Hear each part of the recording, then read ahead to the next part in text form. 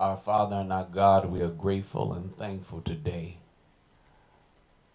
for your power, for your majesty, for your goodness and mercies towards us. On this Palm Sunday, we are grateful that you are still making triumphant entries into our minds, our bodies, our hearts, our spirits, and our lives.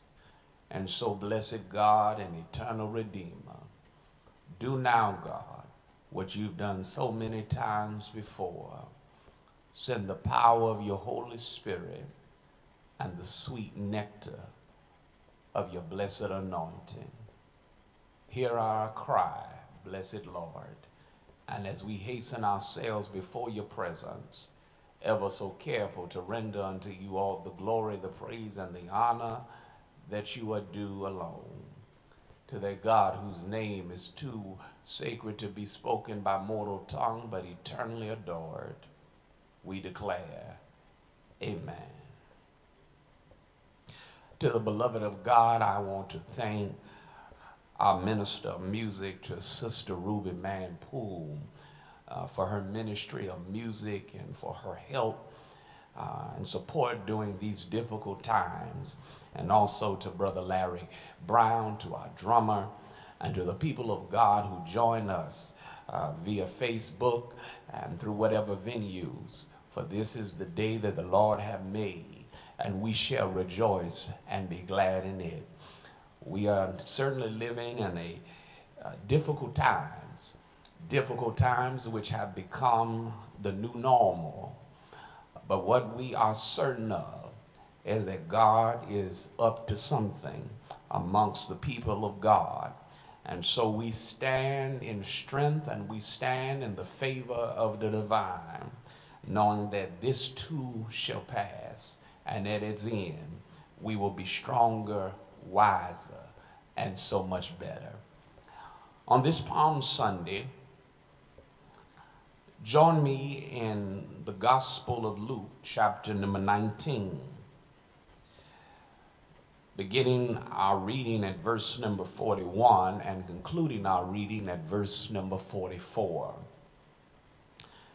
It is traditional on Palm Sunday that we look at the triumphant entry of Jesus into Jerusalem. This text still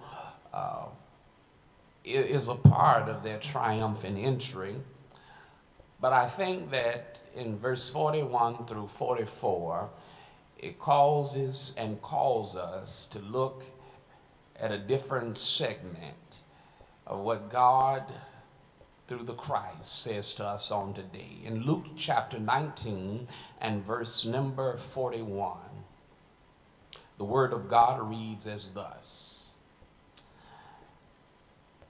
And when he drew near and saw the city, he wept over it, saying, Would that you, even you, had known on this day the things that make for peace, but now they are hidden from your eyes.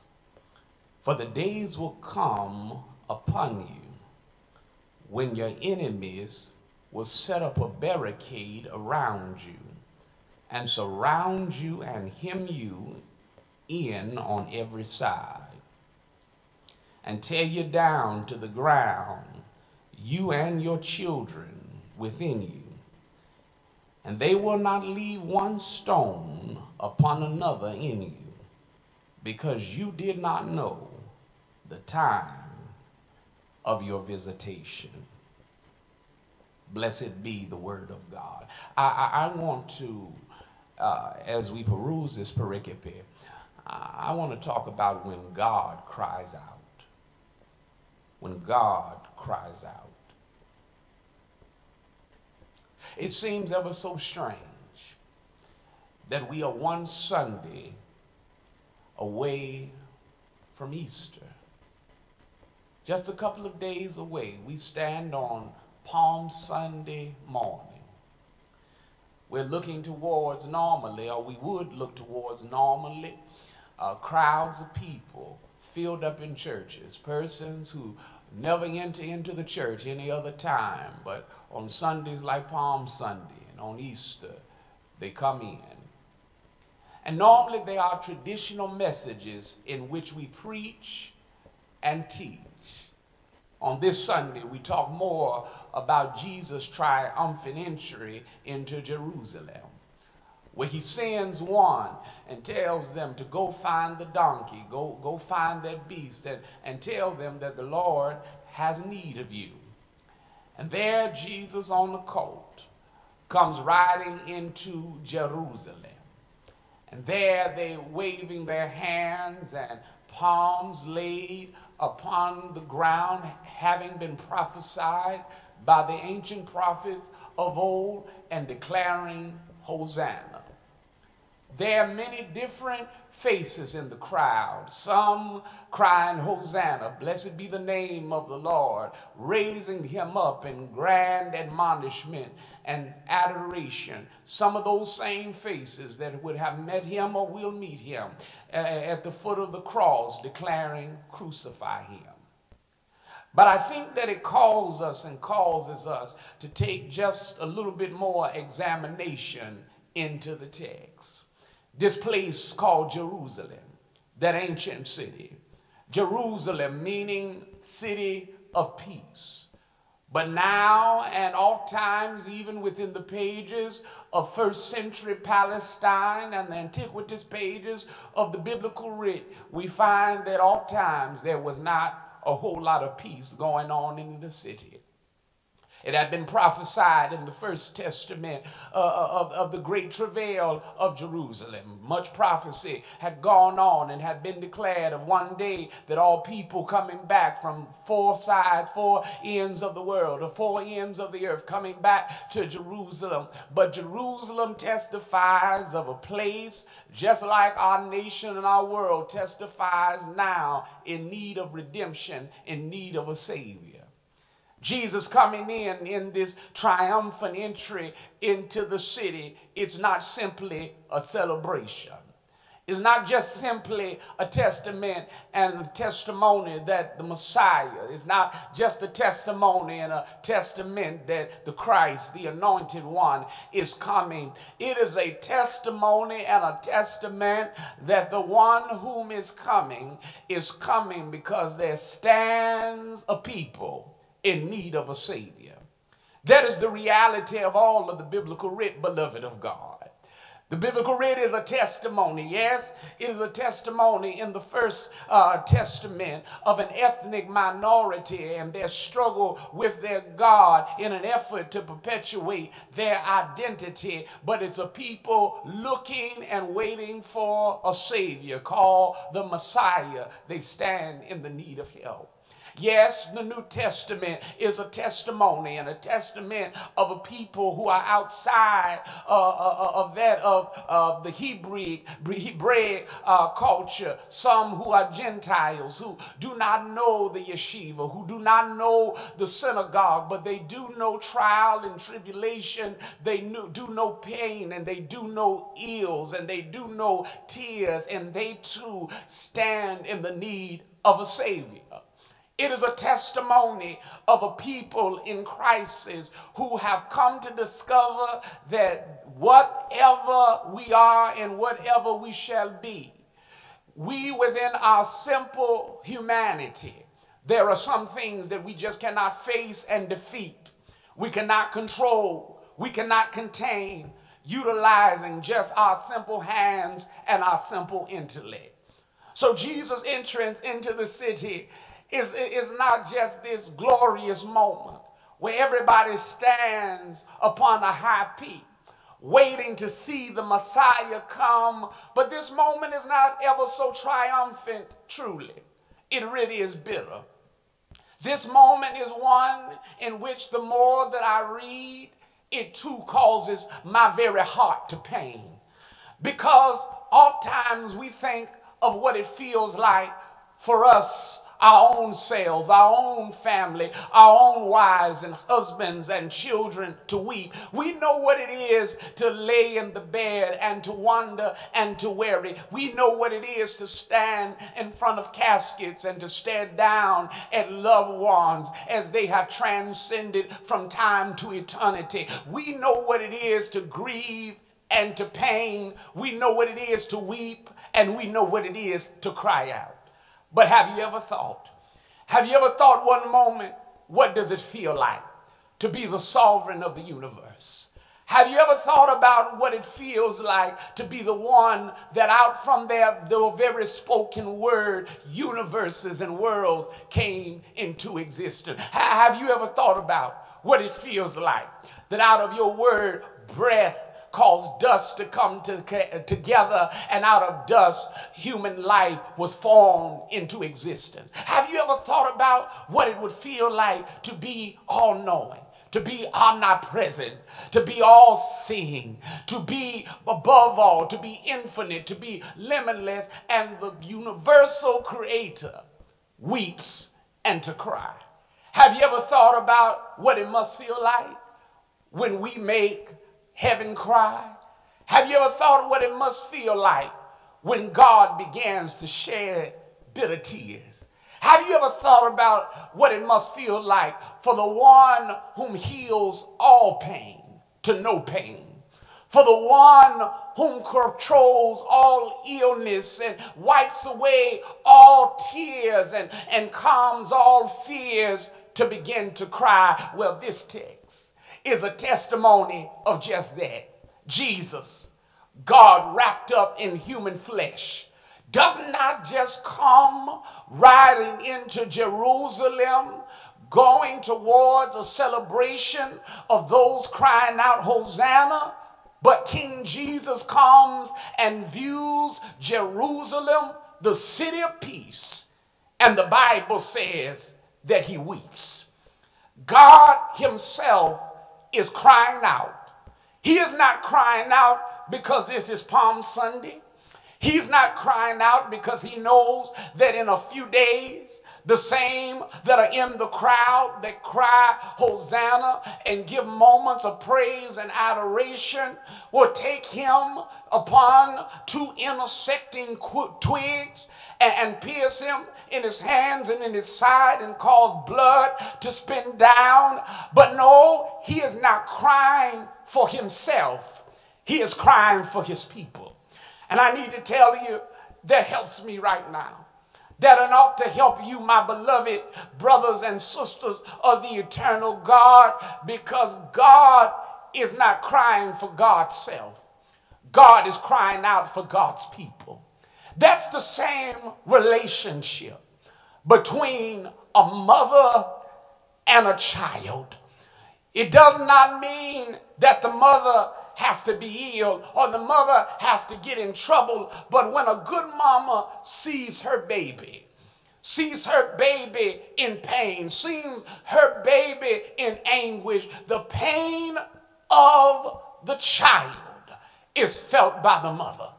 And that is what Christ is for us. Christ is not just a God who sits up on a throne, who sits up high and looks down low, but Christ is a God that is intimate with our condition. It is a terminology utilized in theology called deism. And I thank God every day that I do not serve a deistic God. A deistic God is a watchtower God, a God who just sits and looks, has created, but just looks. You weep, but God just looks. You get in trouble and in crisis, but God just looks. Your mama and your daddy died, and you're hurting and your world is breaking down, but God just looks. You don't know how to go and where to turn. COVID-19 has caused frenzy and those of us to grow frantic, but God just looks. Children are going crazy, families going insane, economic trouble all around, but God just looks. But thanks be to God, we don't serve a deistic God. We serve a God of ethical monotheism. And that is a God who is not just looking, but that is a God who is interwoven and intertwined and intervening within our condition. God ain't just weeping and looking at us. God is not just concerned about us, but God is moving amidst us. See, God comes into Jerusalem and through that of Christ Jesus, and he looks and he weeps. But here's the question. Why does God weep? Why does Christ weep for them? Because they have been waiting for centuries for somebody to come and heal their land. We talked about it.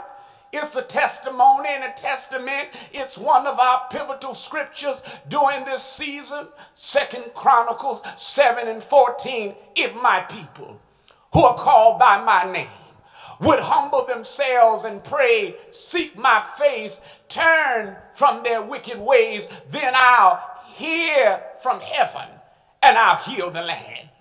I need to tell you, lands have been needed to be healed for a long time. This ain't the first time that crisis has befallen us. Some of us might not have seen crisis like this on our shores during our generation, during our season, but we have seen crisis. There has stood the need for healing, and so it was Jerusalem. They've been waiting for a Savior and a Messiah to come. But you know what the sad thing about it, beloved? Oftentimes, what we're looking for is right in our midst and in our face the whole time, and we don't even recognize it. Jesus was walking through Judea and Galilee. Jesus was there healing the sick and raising the dead. He was turning water into wine. He was calling Lazarus there out of tombs. He was calling Jairus' daughters back from the clutches of death. He was causing the blinded eyes to see and causing deaf ears to hear. But Jesus was walking in the midst, but because the gift didn't look like they thought it ought to look, they didn't recognize Jesus was there to help them the whole time, but they were looking elsewhere for a deliverer. I need to tell you, beloved, be cautious and be careful about those in whom you connect to, thinking that your salvation comes through them, or even do not become guilty of idolatry and you think that you are your own salvation. Look at us now.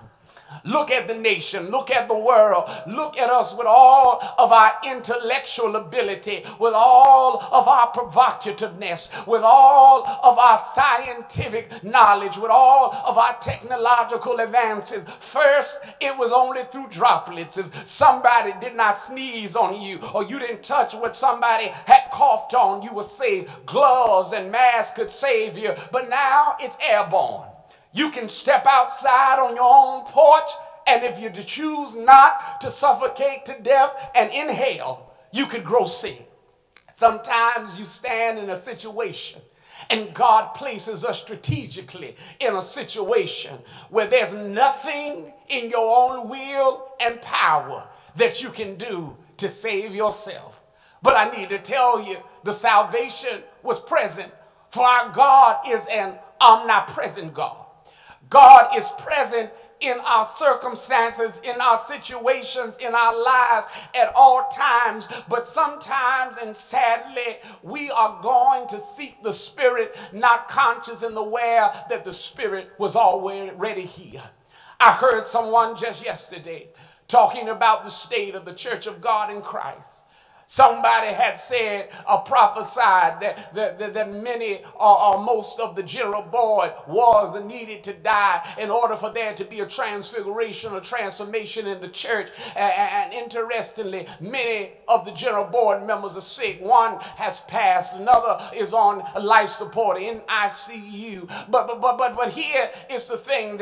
He went on to say that there's no Ames convention. There's no national convocation, and said, we've been going somewhere to church to feel the Spirit, not recognizing that the Spirit was already present. And I need to tell you, that was the state of Jerusalem. They were looking for a Messiah. They were looking for a political Messiah to rescue them and to deliver them and to bring them out. And God sent a Savior. But the Savior came on the backside of a barnyard, wrapped up in swaddling clothes in a manger, born to a mama and a daddy who had yet not even entered into the bounds of holy matrimony. Look at this Jesus, having come unto his own, but his own would receive him not. Look at this Jesus, poor, economically depressed. Look at this Jesus, no more than a carpenter. Look at this Jesus, rejected and dejected by his own. Look at this Jesus. Look at this Jesus there at 12 in Jerusalem. Some marveled, others doubted. Look at this Jesus, a mysterious past from 18 to 30. Look at this Jesus calling men together to be a part of his ministerial staff, and they come from strange places, strange circumstances, lowly means, but he came to save and transform the world. The miracle was present, but they didn't recognize it. And so look at Jesus. Jesus looks at the city and Jesus weeps. And I think that's what God is doing right now. He's looking at us in our pandemic, and Jesus is weeping. He's crying because he's saying, I was there all the time, but you didn't recognize that I loved you. I was there before the economic down crash, and I made sure that you never went hungry. I was there at your marriage, and I kept you even through a divorce, but you never took the time to lift up your hands and to tell me thank you. I was there through your chemo and through your radiation, but you never took the time to realize that it was not chemo, it was not radiation. It was my tender hand of mercy that ensured that through the sickness you could be lifted and carried to a greater level. I was there all the time. All I wanted you to know is that it was I that laid you down in the night and raised you up in the morning. And you might didn't have everything that you wanted, but you got everything that you needed. And look at you now. I was there all the time. And look, now you in circumstance that doctors may have tests, but they have no cure. Look at you now. There is no mass so strong that can keep you. Not enough ventilators to sustain you. I weep for you because I was right there in your midst and you didn't even recognize me. I was not clothed like you wanted me to be clothed. I had no crown on my head. I had no satin or silk on my back, but you did not even recognize me. But I have good news. He says now in the midst of the good news, there is some bad discourse. He said, because you did not recognize my visitation, the prophetic words of Daniel shall come to pass. You did not recognize that this day, your day, was upon you.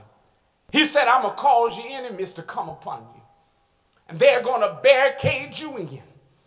He said, not only is it going to crash and to crumble and bring destruction upon you, but you and your family and all your children. But there is good news there. Even though you didn't recognize me then, the fact that I can cry for you, the tears that I cry for you serve as the prelude, serve as the preface to the chapter.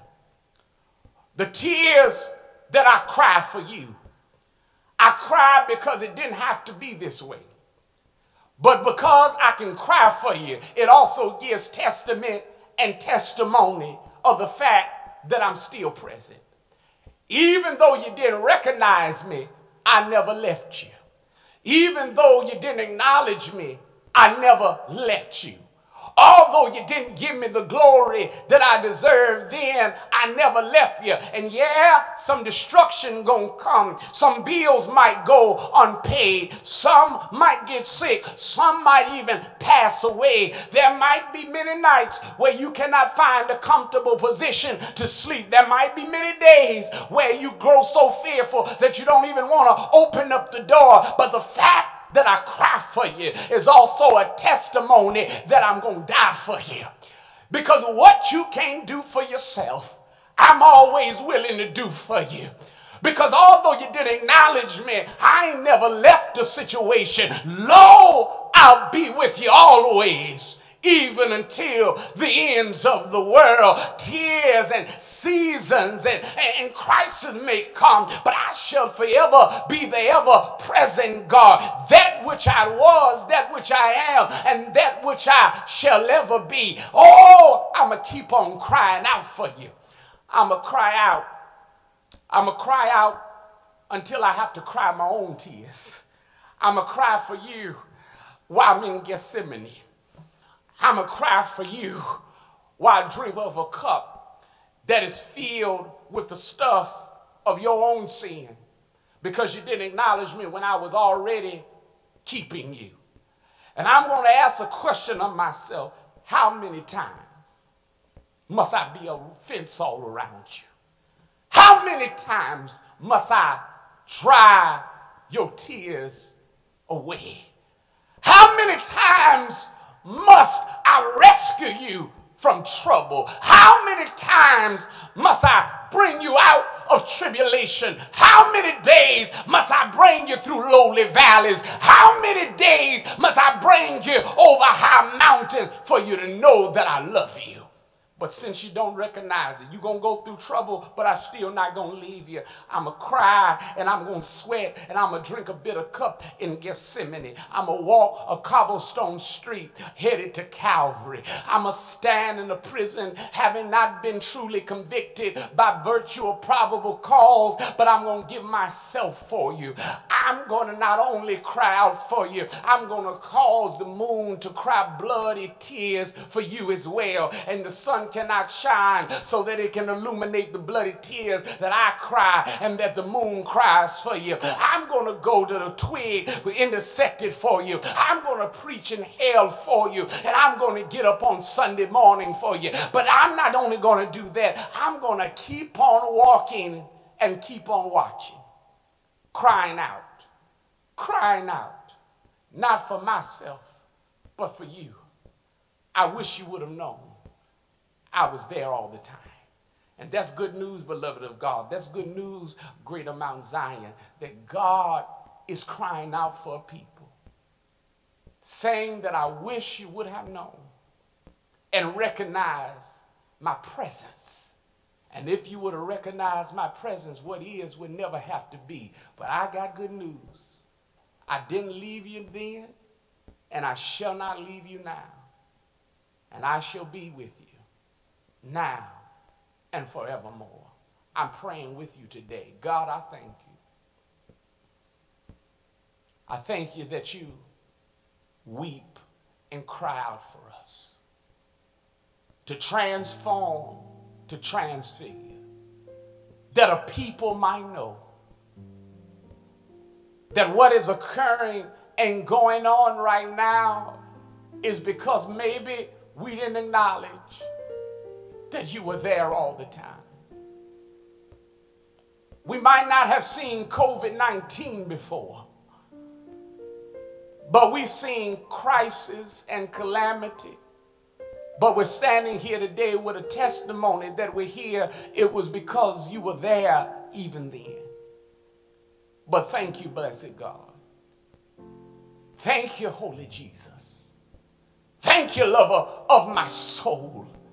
Thank you, keeper of our life, that even though you're crying out for the saints, you're still here in this moment. That though some things might have to come, some enemies might surround us, some things might fall, I thank you that we still have the certainty of a destiny in you. And so, Lord, I'm breathing and speaking life today over every household, over every man and woman, over every child, over every boy and every girl, to let them know God is crying out. But the tears of Jesus are tears shed for you, that your pain won't have to be so hard, that your grief not so long. And so it is that I'm so glad that trouble won't last always. In the strong name of Jesus, I pray. Amen. Somebody today, wherever you are, you might not be saved. But even if you're in your house, driving in your car, I want you to know that Jesus weeps for your salvation. Your salvation is secure in him. And maybe where you are, sitting in your living room, driving in your car, just today, tell God, I know that you're here. I know that you're present. I acknowledge you and come into my heart.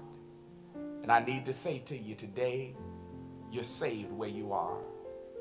And maybe you're just in a difficult situation. Maybe you're just in fear. Maybe you're just so scared because you don't know what the next moment is going to bring. I got good news for you today. Just ask the Savior to help you. Comfort, strengthen, and keep you. I need to tell you, Jesus is willing and able. He'll carry you through. Today is the first Sunday in the month of April. It is the Sunday in which we usually recognize the observance of Holy Communion, the sacrifice of Jesus, the gift of God through that of the cross and Christ. And so, although we are absent in body, but present in spirit, many of our members took the time to come by and pick up their communion packets. And so today I want to take the time before we close this worship experience, this virtual worship experience. I want to take the time to remember the cross and to remember the blood of Jesus. For I don't know about you, but I know it was the blood that saved me. One day when I was lost, he died on the cross, and I know it was the blood for me. It was on that day in which our Lord was betrayed. He sat with his disciples. He looked towards that moment, reminding them that I won't be with you always, but what I'm going to do in this moment shall be forever. And so there he shared with them bread, and he shared with them the cup of blood, of wine representing his blood. Blood, the cup, the sign of the New Testament, and the bread, representation of his body. At that moment, he said to them, he said, one of you are going to betray me. Jesus was weeping and crying out for us. And there Judas Iscariot in that moment, as the disciple said, Lord, is it I? He said, the one who has cast his hand into the dish with that of my own is the one who shall betray me. He said, it's better that you would have never have been born than to have betrayed the Son of Man. But there, the bread, reflective of his body, he took it, he blessed it, and he broke it, and he said, take, eat ye all of it. Likewise, in the left, the wine, the fruit of the vine, closest to the heart, the symbol of the New Testament. He blessed it, he gave thanks. For without the shedding of blood, there can be no remission of sins. He said, take and drink ye all of it.